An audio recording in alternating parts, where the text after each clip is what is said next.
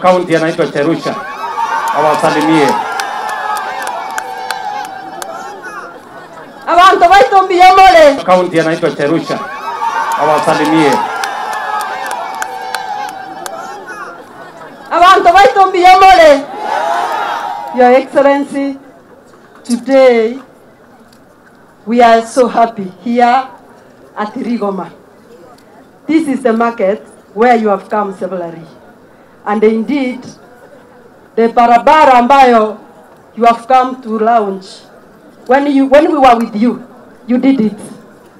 And you came to Nyangori, you launched the water. It went to Keroka, there was a return pipe, which was to come down so that our people can enjoy.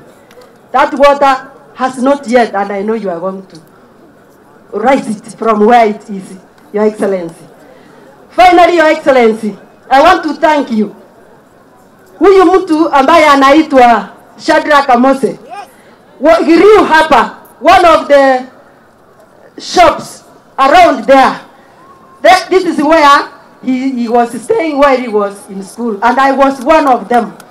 So what you have done, Lord, I want to thank you so much. This is grateful, and may the Lord be with you. And we have accepted, even you are on the other side, we are going to work with you and work with you. May Lord bless you. Thank you so much. Sana mama.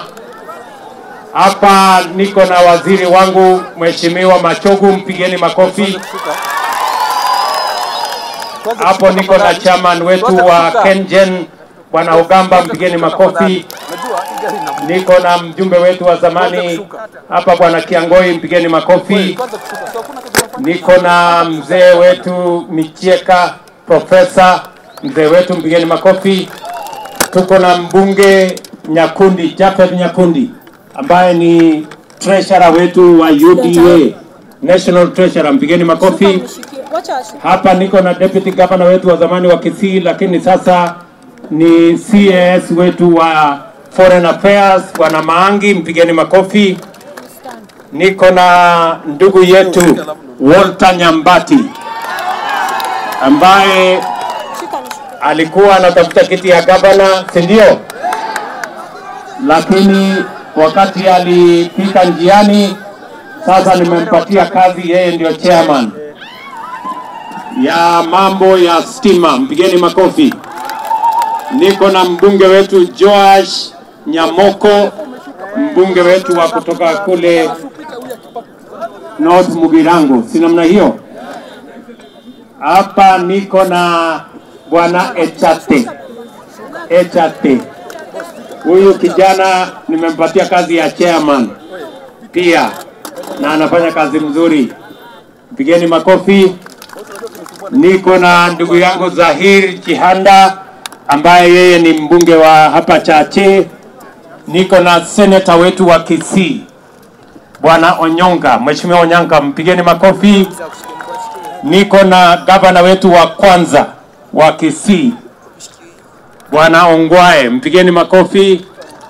Niko na mama county wetu wa kwanza wa Kisii Janet Ongera, mpigeni makofi. Niko na Nyambega Mose, alikuwa senator wetu wa hapa, amelala njiani, mimi napanga mambo yake. Huyu nitampanga, kuna problem.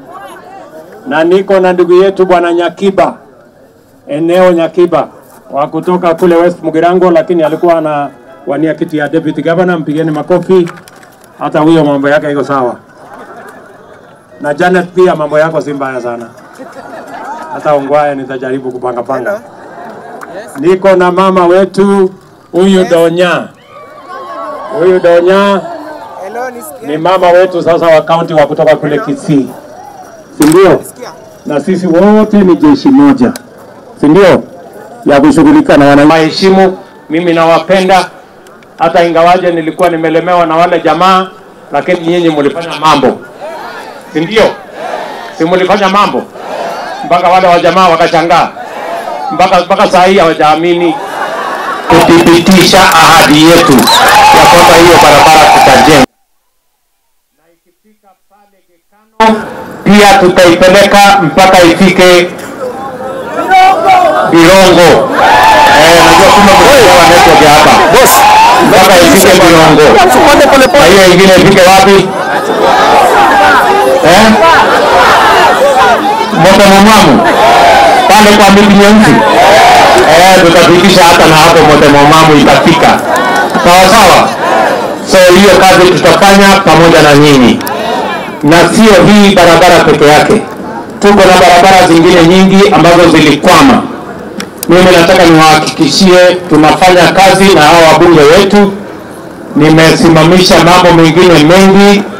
Nilipatia tu nafasi kidogo nipange ili tuhakikishe kwamba hizo barabara zote ambazo tayari tulikuwa na makontrakta wengine wamekwama wakaondoka. Hata ile nilikuja kuendesha pale Kemera, ile inaenda mpaka huko Keumbu, hiyo barabara pia ilikwama.